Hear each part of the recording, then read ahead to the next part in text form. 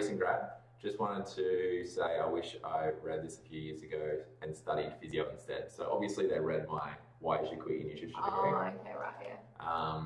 Jokes aside, I have an observation that hardly any, brackets basically no, dietitians work full time, i.e. 40 hours paid work at the same location in private practice.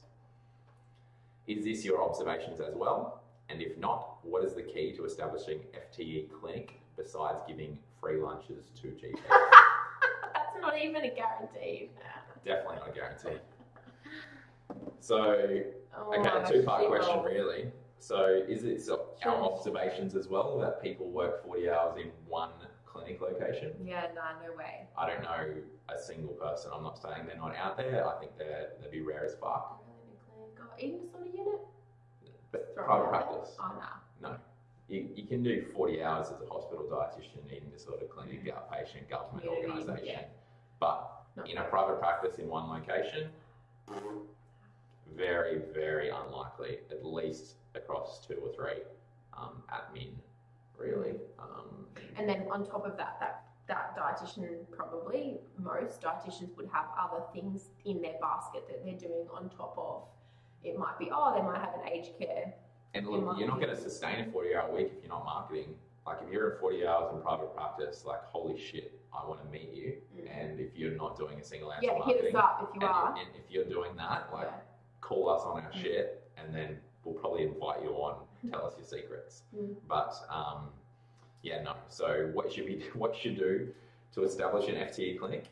You're not going to be able to establish an FTE 40-hour clinic in one location. I just don't think it's really possible unless it's a very specialised thing. You've got amazing contacts and then you've got no competitors.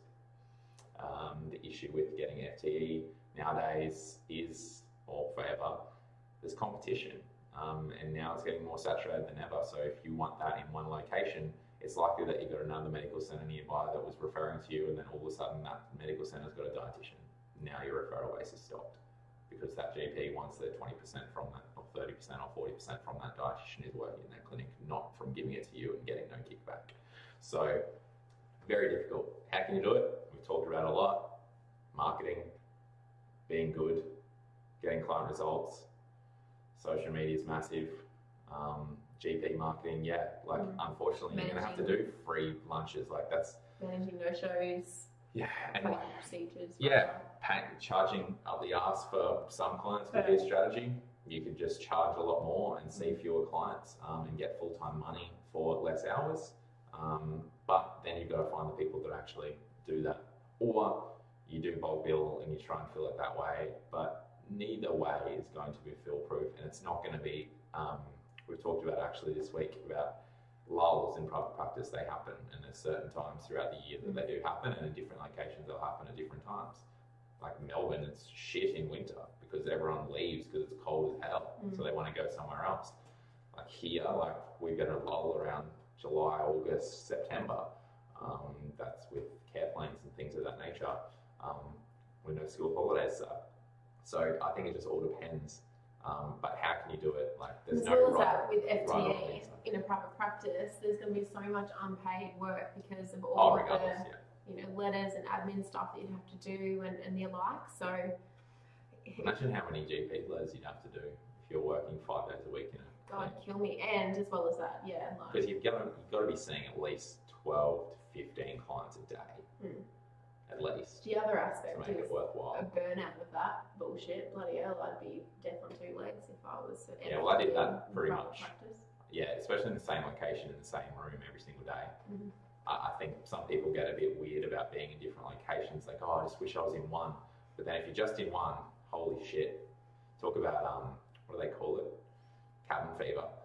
Like, you'd just be... No, I get cabin fever sitting in the room for like a full day. Give me some sun. I used to like have windows in my clinics, like peer out. I'm like, what's the day like? So sorry that couldn't be like this world-renowned thing. It is a grind. It is a constant work and constant effort. So me, you, and other dietitians that we know that are amazing private practice dietitians, they do not work that position. And they still struggle. Yeah, we all do. Like we all do. So it's a constant thing. It's not something you're going to be comfortable with, and you're going to be able just kick back and relax. You've got to work at it every single day. That's the life you've chosen. Yeah, like I've got 3 or 4 people on waiting list for my next clinic. I can guarantee that people are going to cancel, and then I'll end up with gaps in my day, even though it ends up being like super busy, and then you're like, oh, but there you go. It's just like, yeah, it happens. You got to ride it. But that's why getting into dietetics isn't for the money. If you're doing it for the money, go be a lawyer or an accountant or something else that makes money. An influencer on Instagram. Oh yeah, that is where you make some dough.